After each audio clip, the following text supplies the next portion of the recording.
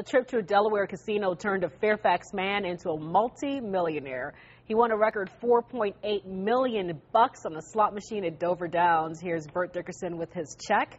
He is here with us tonight to tell us what it's like to hit the big old jackpot. Welcome and congratulations to you, Bert Dickerson. Thank you very much, Maureen. All right, so jackpot winners always say, I had a feeling. I just knew I was going to win when I played. Did you have that same feeling? No, I didn't. I was actually getting pretty tired. It was late at night, and I was ready to go home.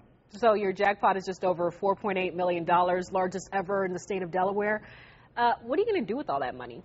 Invest wisely, give back to the community, and plan a nice future for myself and my partner. Wow, that's a great thing there. And of course, you know, you have the option of taking it all at once or the 30-year annuity. Correct. What are you going to do?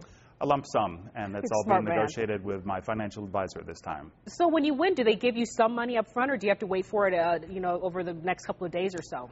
No, they provide me with a wonderful check for $10,000, which I deposited with pride this morning, and I need to make my final decision by the 5th of June, so I got about 3 weeks. Dover Downs, is that a place you visit regularly, or was this a one-time, I just happened to stop in and look what happened? Well, actually, I have family in the neighboring area, and I go every other week to visit my folks. Are you a lottery player normally?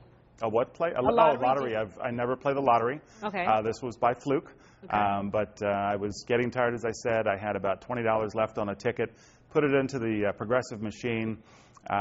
Went about 3 spins, I'd say, and all of a sudden, all the lights went out for the progressive jackpot. My machine lit up with $4,800,000 some change.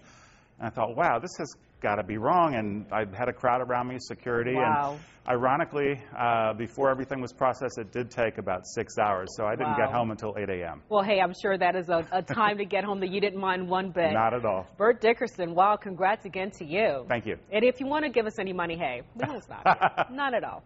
All right. Take care. Thank you.